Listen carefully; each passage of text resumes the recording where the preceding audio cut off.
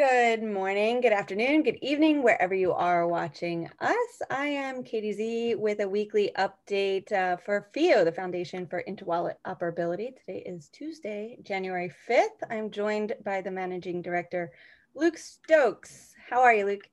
I'm doing all right. A little back pain, but other than that, I'm doing fine.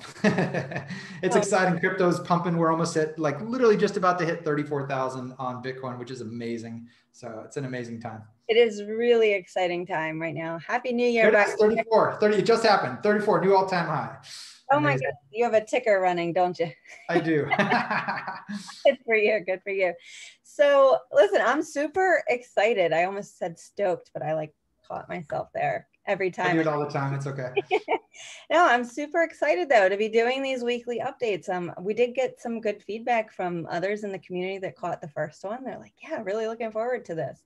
So if you're just catching this, the idea is that, you know, each week you and I and or maybe others from the community are going to be just having a quick like 15-20 minute chat, giving you some high level updates of what progress is going on, what conversations are happening over at FIO in the greater landscape, and want to use this as like an open invitation to the rest of the community and hopefully new members to the community, or the FIO fam, as we say, to participate more. So actually on that, because we are radically transparent and decentralized, one of the tools that we use is Atlassian. If you're not familiar with it, it's similar to like Trello. So there's like a Confluence and a Jira board. Thanks for sharing it. Confluence is like the wiki, as you see, and Jira is more like the Kanban board. So thanks for pulling this up. One of the things that I'd love for you to touch on is to help the community get familiar with like where the core team, like this is our atlas, right? This is our compass for getting around navigating all that's going on at FIO. And let's touch on, I'll open it up to you on how you want to present this to them. Yeah, thank you. Like, so I'm really excited about, so Pavo, our chief of product, he's done an amazing job of organizing our community online. So we have, as we were saying, a wiki in Confluence, and Jira is kind of like, if you were ever going to put something together in a spreadsheet, we try to put that over in Jira. And this is kind of our wiki homepage. You can see here, this is where the community hangs out. There's also access controls. So you can kind of see, for example, like the marketing board is a little bit more closed down. Actually, we have to update that because I think we closed that down a little bit too. So that only the certain members could see, because there's some sensitive information, like in business development, for example, if you're talking about, you know, a big marketing thing that's going to happen next week, but you got to keep it on embargo before it happens. You know, you don't want that getting leaked out too soon. So we have certain access restrictions for the team members that are paid by the foundation to do work. But you can, most of these are available. So you can jump in to look at the product stuff. You can look at what the development team is doing. You can look at different support information, and then community calendar. That's another great way to get connected. You can even invite the calendar right into your Google Calendar. And if you're a part of the team, you can actually just add events to it as well. And of course, if you want to drill down here to meet the team, meet the community, that's where you can look at the different people that are involved, the steering committee, all kinds of great stuff. And one of the things that we were talking about was just kind of highlighting here on Peak D, which again, I'm a big fan of using blockchain technology if you're in the blockchain industry. So I've been part of the Steam and Hive community since 2016 myself. So I like to just personally blog here, even though we have our Medium blog as well. I sometimes do more kind of techie in-depth stuff. I just like when I have a thought, I throw it out there and I publish it over on the blockchain. But we have this post here, and it goes into greater detail about initiatives, opportunities, and worker proposals within our community, along with like a little 18-minute video that kind of walks through how this works. So if you're interested in getting more involved, like if you're like, hey, I'm looking for work in the blockchain space, you know, what are the open opportunities that FIO has that I might participate in? Or maybe you're thinking, hey, I've got a really interesting idea that I think FIO could be great for. That's where you want to create an initiative. And that's something I want to show next here. This is all of our initiatives, and we have a full Kanban board for this. And we have a whole process. So if you're a community member and you come in and say, hey, I just got this idea, you would start with first checking to see if it's an opportunity. If we're already kind of saying, yeah, we want to pay people to do that. If not, you create just by clicking this button here. And again, that video can walk you through it. But you create an initiative.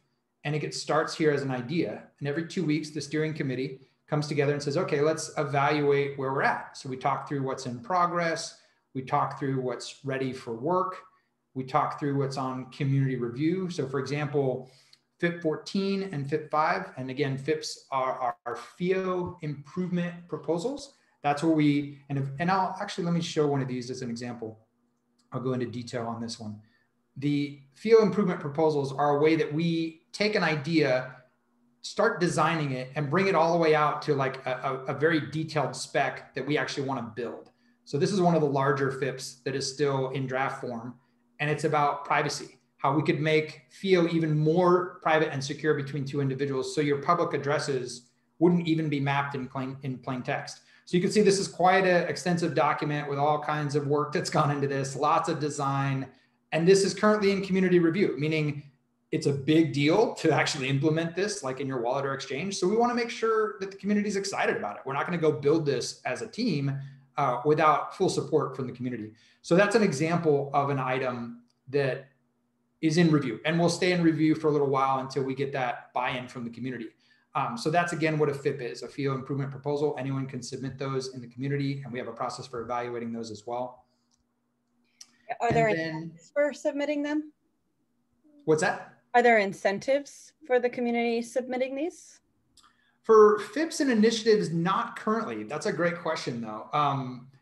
So far, there's been a lot of, like, we've had too many ideas. So I don't know that we need to necessarily incentivize people to say, hey, go get this done. But that's, I think, where it comes down to, like, if you create an initiative, like I'll give an example. I think it might be in here. FIO Pay is a really interesting idea that the community came with to say, hey, what if you could do subscriptions with FIO? And they started building this out. They've got a functional interface for it. So you can actually have a thing that says, okay, it's going to send me a FIO request every month for like, $10 in Bitcoin, for example. That'd be a really cool feature. There's no other platform that allows for subscriptions in crypto. And it's also a user experience that I personally would prefer, to be like, do I really want this every month? I want to look at my phone and be like, yeah, I still want to pay for that. Cool, I'll pay for it, And so this is an example where it's an initiative, it's in progress, and it potentially could be something that the foundation might sponsor financially, like depending on where the project is and how valuable it is for the community. So this is one that, somebody's working on. There's another one in here. I forget exactly where it is. We actually have a meeting tomorrow where they're building a domain marketplace. And that's something that's really in high demand, being able to trade your NFTs, your FIO domains are really NFTs, and being able to sell and buy and sell those with escrow is really interesting. And that's another one that's in here somewhere that's kind of started by the community. But beyond that, we have a process where, again, it goes from idea to then we kind of prioritize here in the roadmap, like verified FIO addresses. So you could have like one address that you absolutely know is a human being. You could have integrations with Keybase, which would be kind of interesting, push notifications in your wallet, private key recovery. We have ideas for a developer advocate who could be doing hackathons. And then, just so many different interesting ideas that we have here. And we go through as a steering committee and kind of prioritize those and then bring them into definition. And so, Kaitie, you're on that steering committee. What's been your kind of experience so far with that process? I think you've been to like a couple of them already. For the steering committee process, I really value it because and I take it really seriously too. So what's really cool about that is being the eyes and the ears for the community and taking in all of that feedback of, how people are discussing these things, what level of interest is there, why is the interest what it is or what it isn't, and, advocating for the protocol on the community's behalf, as well as part of this, process to kind of make it go really smoothly, get progress done on these initiatives. As you pointed out, there's no shortage of ideas, right? And so we can only do so much at any given time or any given month or week or whatever it is. So being able to focus that in so that we can be effective with our resources for the community's behalf is, it's a cool process that we're working on. I do want to add too, with what you're showing. So if you're catching this video later and you want to know about these links, every link that we show on the video, I'll make sure that there's a link to it directly in the description box, but also just for a shorthand. Like if you're just looking for like just a quick message to somebody, FIOprotocol.io /chat, that'll take you to the Discord. Everybody's hanging out in the Discord, and you can get really quick responses from the team, the broader community, and you know, we can help you kind of navigate this if you're interested in, you know, jumping in there. If you have an account, which anybody can set up an account, their own account for Jira and Confluence, what you're showing them right now. And then they can go in there, and you can make it anonymous. You know, you don't have to have your name on there, but you can go in there on any of these tabs that interest you and put your feedback in there, you know, add your voice to the conversation. And so, yeah, thanks so much for showing some of this stuff, because what I want to do is help get the community more familiar with what we're familiar with day in and day out working on FIO. And so would like to, you know, keep this relevant, top of mind as we're doing these weekly updates too. I'm so glad you mentioned like have your voice heard, because we have this thumbs up here. So there is actually a process to even like as a community member, even not being on the steering committee, you know, you can actually go ahead and vote them up. There is a special page here for the worker proposals, and this kind of goes into detail, but there is a page, I won't go digging it up at the moment, but there is a page where you can actually, this might be it right here, where you can actually kind of see them in a list format as well. And this kind of talks about how to vote, you know, and so you can kind of see them in a little more broken down, like this is what we're working on right now in the roadmap. This is, you know, how you vote of what's in progress. So it's the same data that we were looking at before. And this, you know, what we've recently completed, you can look at all that as well. It's just kind of a cool way to do it. So one of the things that we talked about, we want to try to go quick on these and make them about 15 minutes, these little update videos, is doing just a quick kind of deep dive in about 4 different things we're excited about right now. So I was going to go ahead and jump into some of those. But one of the things we started working on as a team is the ability to wrap the FIO token, and more importantly, the FIO domain, the NFT domain, in the Ethereum ecosystem. Because OpenSea and other different places where NFTs are traded and sold, that we want to be able to make the value of FIO, which is making your crypto easier to use, making that available to the larger cryptocurrency community. And so if they're not like already on FIO, it makes a lot of sense to be like, okay, I'm over on OpenSea, and then I hear about it, I'm like, oh, that's cool. Yeah, I want my domain. And I get to buy my domain, transfer it back to the FIO protocol core network, and then I can start using it. As well as the token itself. We have a lot of great feedback from token investors who are essentially saying, you know, if it's not on Uniswap and I can't get it within 2 clicks, I'm not interested, right? And I hear that more and more, which is really exciting. I mean, someone who's been playing with like BitShares since 2016, 2017, super huge fan of DeFi, and you know, before that was even a term. On these idea of decentralized exchanges, I love that the community is like, I think really the Bancor protocol and the different like liquidity algorithms that we came up with was the key. That was what we needed. Now that we had that, people are like, oh yeah, I don't want to bother with, you know, KYC and central exchanges and all this stuff.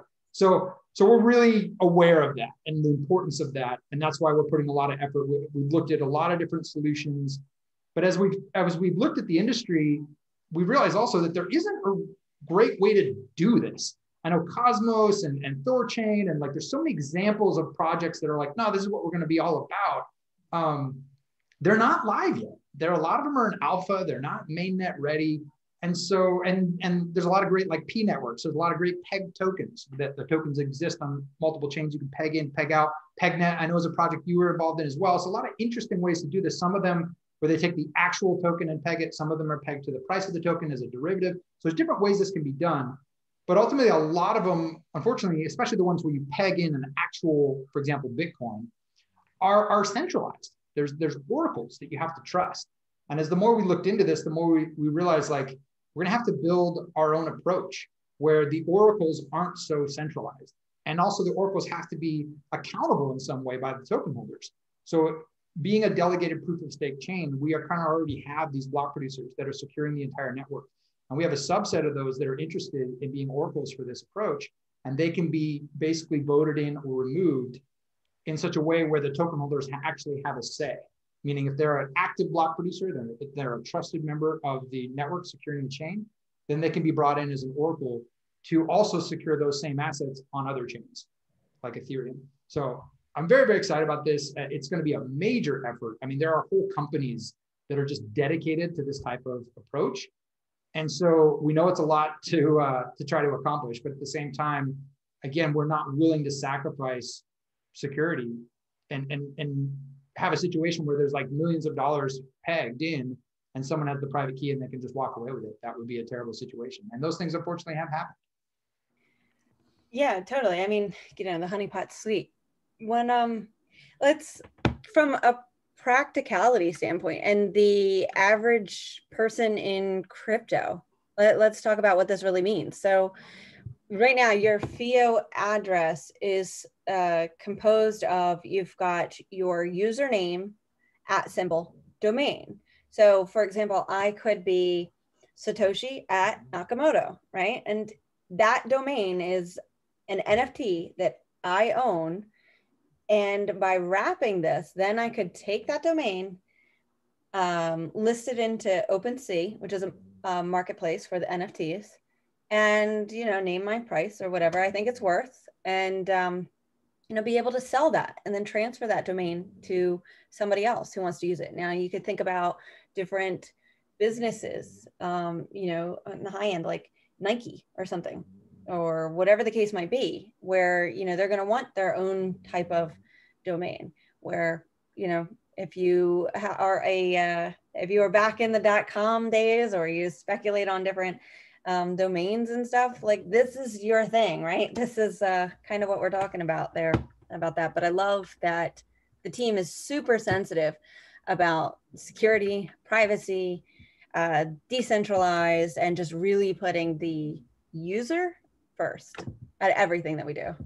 It's really important. Like, we don't want to sacrifice, we want a great user experience, but we can't, so we don't want to sacrifice the user experience, but we also don't want to sacrifice the security of decentralized governance. Meaning, if there's a single point of failure, it's not a DAC. A DAC is a group of people with a shared goal. It's distributed, decentralized, and it's autonomous, meaning you're always going to get the same output. And it's a consortium or a community that's coming together to accomplish that shared goal.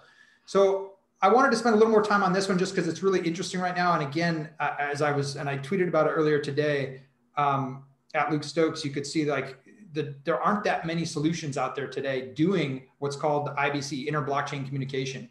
And there are a lot of projects that are working on it, but it just hasn't been done yet. And that's why we kind of were like, well, I guess we're gonna have to do it ourselves for now. But if you're interested in this type of stuff, inter-blockchain communication, the challenge of oracles being properly decentralized, definitely reach out to us and let's talk about it more, because we've got a pretty good idea of how we're going to do it. We're always open to feedback. We're in the actual technical designs phase, building out spikes, testing things out, and we're moving forward. Shout out to Michael Yates and the Aliens World and EOS DAC team. We're relying heavily on some code that they started and made open source, which is great.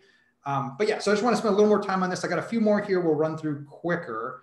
One of them is staking.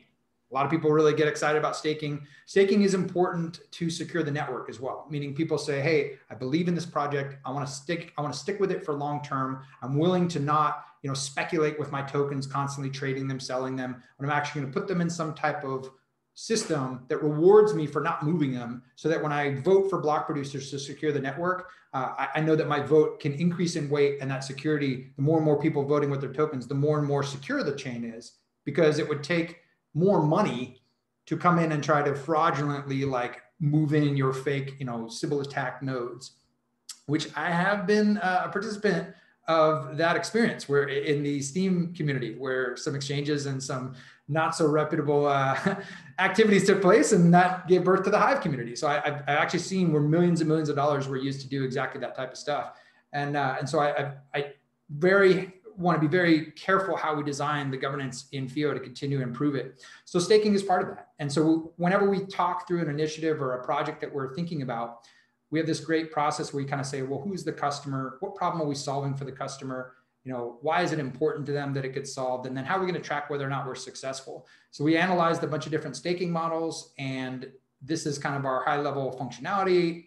We've got technical details. And if you scroll down to the bottom here, you can see that there's been a lot of conversation, 15 comments, like we're actively improving. I think this revision might even be 6 or 7. We've had a number of revisions to this. We're constantly adjusting it and improving it. And the nice thing about this one in particular is that a lot of the changes came from the community and from user experiences, basically saying, what you're designing is interesting, but it won't be a great user experience. So let's change it. Let's make it better. And that I'm really, really happy about. And then another one related to user experience. And I want to be real clear, like when we talk about the wrapping, that one's moving forward. Our team's working on that right now. We're fairly confident that's going to be accomplished. We don't have a timeline for when, but it is the thing we're working on right now. Staking will probably be right after that. Also very important to our ecosystem, something we're pretty confident we're going to implement. These next two I'm going to show are just like, you're getting a sneak peek, you know, watching these videos, you're getting the insider look. These are ones that we're like just throwing around as ideas. You know, we haven't even done a full technical specification document for them. We haven't gone deep enough to do what we're actually with SimpleSend we're going to start doing, which is kind of more reaching out to our partners, our potential partners. People say, hey, is this interesting to you? Would you want to integrate it? So some of these ideas I'm going to show, and it says here at the top, these are drafts, these are ideas. So don't get too excited about them, but that's why we're showing them to you, because we want your feedback. You know, if there's something here that you've got a strong opinion on, we'd love to hear it. I saw you go off mute. I was curious if you wanted to add any input on that. No. I'm excited. Yesterday we had a call, and you know, I've been nudging this one since you first put this draft together and presented the high level view of it. And yesterday I'm like really advocating, like, yo, this is. That was awesome. I was like, yeah, I got a champion internally. So let me just quickly explain what SimpleSend is. SimpleSend is an idea because we are the foundation for Interwallet Operability. We're all about making wallets easier to use together. And part of that process, you know, there's a lot of wallet naming solutions in the market right now. You know, you've got Unstoppable Domains, you've got ENS, you've got PayString, you've got you know, CruxPay, you've got, you know, StarName or StarSend. I mean, there's a whole bunch of them. And when you're an integration partner, you have a wallet or an exchange, you have to make a decision, you know, where am I going to spend my time and effort? What am I going to have my dev team work on? And so this idea is, what if we had a single endpoint, an API that you could call within your wallet or exchange, where you get all of them, meaning it doesn't matter if I'm lukestokes.eth, if I'm lukestokes.crypto, if I'm Luke at Stokes, you know, if I'm Luke$Stokes.com, like it wouldn't matter which one you're using, you would just get back the address you need so you can send. So from a customer experience perspective, it's just simple send. It doesn't matter which one I use, which wallet naming solution I use, it just works. And the reason we think this is interesting, because we think we're positioned as a DAC that we're not like specific to one token community. We work with every single token on the market. The way FIO works, it works with everything. We're integrated into over a dozen products and services already, and we're just getting started. We're less than a year old. So I think we're uniquely positioned to promote an idea like this. And I'm pretty excited about it. Meaning, if you're a product or service that's looking to make the user experience better, and if we were to design something like this, and you were to have one thing to integrate, then you don't have to kind of pick which one you think might win or get the most adoption. You just get all of them. And then additionally, as we continue to improve our offering with FIO, is you can be aware of, you know, which ones have different features. So for example, we have the ability to do a FIO request, a payment request. We have the ability to add memo data to every single transaction. So as additional features become available in the future, we'd like to even expand SimpleSend to say, okay, this is the base, but then you can go even further if you want to do a little bit more integration. So very excited about the potential here.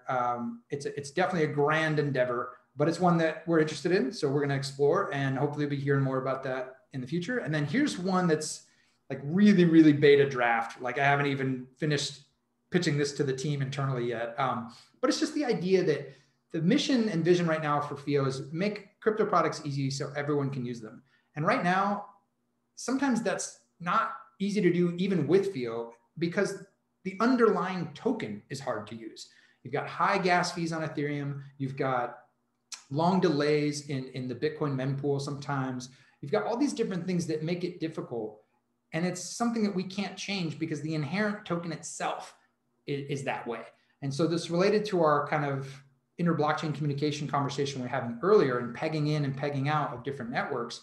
I'm really interested in potentially exploring, especially with stablecoins, the ability to peg in and out on the FIO network directly. So you could take, you know, if you get $100 in USDT and you need to move it around and pay 10 people $10, you know, you could peg that into FIO, pay the Ethereum gas fee one time, and then you can move it on FIO very cheaply, very quickly, 500 milliseconds.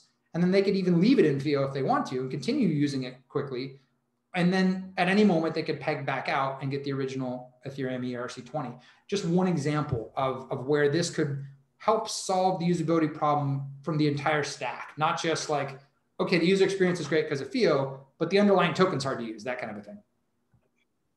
I mean, well, let's really talk about it, right? I mean, because you and I know for sure are into crypto, not because, you know, we're these speculative token traders, ICO, like superheroes or anything like that. It's about, you know, radically transforming, you know, evolving past these archaic systems that just aren't just, right? And so, you know, part of this on FIO, more of the front end, like, yes, we know that human readable addresses, that is coming, period. Whether, you know, PayPal, Unstoppable, FIO, ENS, whatever, it's coming. But doing it in a way that puts the users first. So that's one thing, because if we have to juggle public keys, like I can tell you for somebody who is experienced in doing this stuff, you know, I had a moment yesterday, I was like, hold on, I don't want to, I need to send some USDT from one place to another. And I had this moment of like anxiety. It was like you hope it goes through. I didn't send a test send, which, you know, judge me if you will. I didn't send a test send because the fee for Ethereum was over $40. And I'm like, eh. So I've got two issues, right?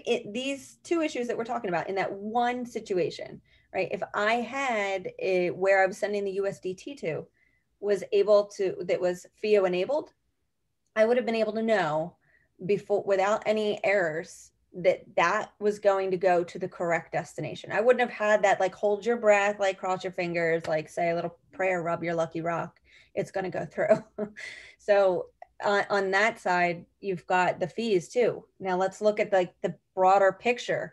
You know, we're American, we're born and raised here. We have this like very myopic view of the world in the United States. And but we know better. We're more conscious than that. We know that 3 to 4 billion people around the world are completely unbanked, entirely cut off from finance, right? And so if the whole Satoshi Nakamoto dream that we've signed up for is to help these people be included into the financial ecosystem globally, fees can't be $40. That's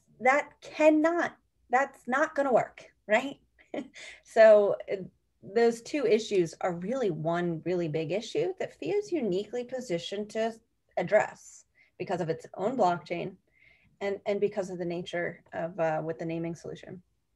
Yeah, I agree. I mean, I've been in this space for 8 years now. Actually, January 2013 is when I first got involved. And I am here because of that dream of self-sovereign value that is decentralized and helps the unbanked. And so that's one of the driving forces for me personally on this type of idea. I've talked to different groups that are working in Africa and other countries where they're literally trying to save dollars a day, you know, and so they can't move around in the current, you know, Ethereum, Bitcoin. You can't move a dollar or two. Bitcoin Cash is interesting. You can do some stuff there, but it's not accepted everywhere. It's not as like, there's just a lot of challenges. Dash is really good as well, but being able to be in the main two, Bitcoin or Ethereum, has a lot of value for people, you know, especially in countries where, you know, those are maybe the only exchange opportunities they have.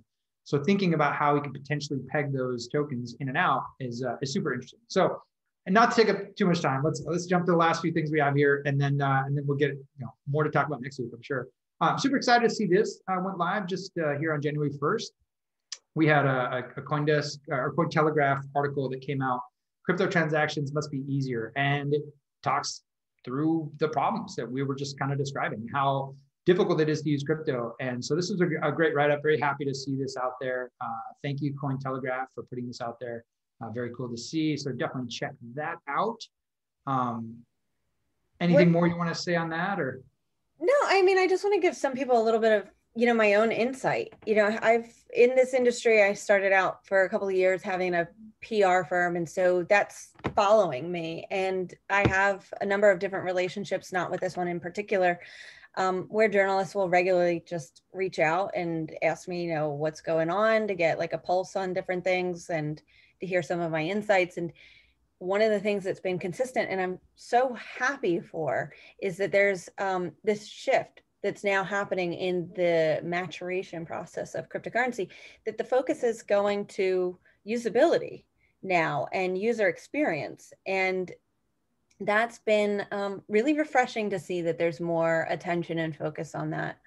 Because actually this kind of segues, if you actually want to go into the OCC, what came out with that. So some of the conversation that we've had, so this was news that came out yesterday, right? So banks can, in the United States, can now, use the blockchain, and stablecoins is fully regulated. This is really cool. Very excited to see this. I think it's a major move in, adoption. However, listen, banks historically have exploited people, right? And that's what they do. But part of what we've just talked about, why both of us are here in this industry, is to help people kind of be their own bank, be self-sovereign. And so there are very clear technical ways that are better than others to help them onto that path of self-sovereignty. And so as an industry, cryptocurrency, this is something that we were talking about on a different call earlier. And I'd like for you to speak from yourself, is that we as an industry have a job to do right now. Like, the pressure's on now that we have to improve our user experience. It's very easy to do a centralized user experience solution. It's not so easy to do it in a decentralized, self-sovereign fashion. So absolutely. Yeah. So this is amazing news. This is super bullish news. It's really exciting. It clarifies a lot of regulatory, uncertainty. I think it's fantastic. I'm very, very excited about this. I share the excitement that many of my friends have shared over the last, day or two, as this has been talked about more. Very, very cool. This makes it super clear. Crypto is not for the bad guys. Banks are using crypto. Crypto is fine. What concerns me, and this is kind of what we were chatting about earlier, is that I don't think we're ready yet as an industry to provide the user experience that people expect. And this is why FIO is so passionate. I'm so passionate about it. This is why I'm working on it so much. And what I mean by that is, people use PayPal, they use Venmo, they use their credit card, they use their banking app, and it's just super simple and it's centralized and it just works. They don't realize that it takes 3 days to settle their credit card, between those two banks. And sometimes there's drama with that. They just swipe and it works, right? And if our industry is not ready and the mainstream comes in and says, okay, everybody start using crypto, and it's a terrible experience, and they start paying, $20, $30 fees for, ERC-20 contracts and things like that, they're going to be like, this is terrible. What is this? What a joke, right? And then right on the heels of that, and this is just what I feel is most likely going to happen, you're going to get central bank digital currencies. You're going to get this centralized, totally, again, mint out of nothing, the worst altcoin you could imagine. They're going to be able to just create money out of nothing again and say, hey, here's an even better experience, instant banking. And you're going to be like, oh, okay, cool. It's still digital. I still get to have it in my wallet on my phone. I don't have to pay these high credit card fees. Like, okay, cool. Let's just use that instead. And I think that if we're not careful as an industry, people are going to get introduced to a poor experience and then transition to CBDC, central bank digital currencies. And so what I'm hoping for is the opposite. I'm hoping that they're going to start with like centralized solutions, kind of like PayPal's like, hey, you can buy Bitcoin, but you can't really own it, right? And that'll be similar to like the AOL moment of the internet. It's like you start centralized, and then eventually it's like, oh, you can actually go explore the internet all by yourself. You don't need to be within the walled gardens of AOL. And so I think we have an opportunity, and hopefully more wallets and exchanges integrating with FIO to give them that username experience that they're used to. Especially in India, for example, they already have this deployed all over. They've got their own kind of human readable names situation with their banking. And so I think FIO is well positioned to do that. And then potentially, wrapping tokens, for example, to give a better experience on the token itself. And if USDT or USDC, if this is what banks start using, if the fees are too high, if the experience, I had a transaction that I sent yesterday that got dropped and it only got picked back up in the mempool today. So I was going to have to resend it. And then I had another one where the actual gas fees, this happened last month, paying our team, the gas fees it ran out. So the contract failed. I still got charged the gas, but it didn't go through. So I had to redo it. Like these are experiences that happen in a decentralized self-sovereign network that we are, we've got second layer solutions. We got a lot of cool things we're working on to improve it. Lightning Network, Loopring for Ethereum, a lot of cool things coming out, but we're not quite there yet. So I'm excited about this news, but it just reminds me we've got a lot of work to do as an industry, and now's the time to do it. Couldn't have said it better myself. But this is why I'm so excited about Simple Send too, because there needs to be a way that, exchanges, wallets can integrate one simple solution, not to be redundant there, one simple solution to be kind of a catch-all for any protocol that is making it easier for people to, and more assuredly send their crypto and have a better experience from it. Absolutely. Absolutely agree. All right. So we're probably running low on our time here. We got so much to talk about. Did want to highlight this as well. This is an article that came out towards the end of last year. Right at the end of the year here, right before Christmas. We've got a lot of cool things coming. These are integrations that are not live yet today, but are being worked on. Some of them will be launched very, very soon. So that includes Changelly, the WhiteBIT exchange, Trustee Wallet, and the Frontier Wallet. So I wanted to highlight this as well. People are always asking, like, what's going on? What's on the roadmap? I want some insider information. So we're trying to be really transparent. And thankfully, our partners here were comfortable announcing their integration plans and their roadmap plans for getting FIO part of their product and service. So definitely want to highlight that as well. I think we've covered everything. Any other thoughts, Kaitie?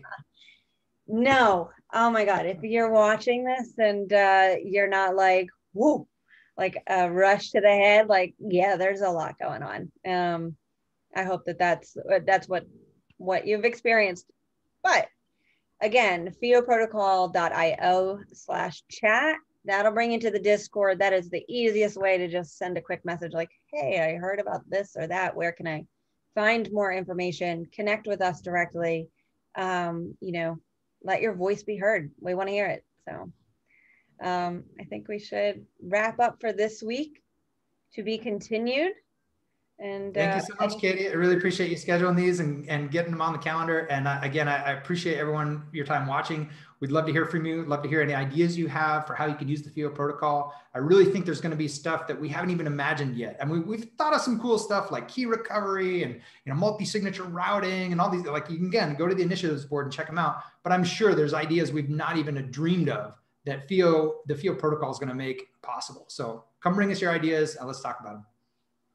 Put your FIO address in the comments below, and maybe someone will mysteriously send you a little FIO love. If you've watched this far, we want to say thank you and appreciate your time and attention. We don't take it for granted. So thank you. And until next week, we out. Bye.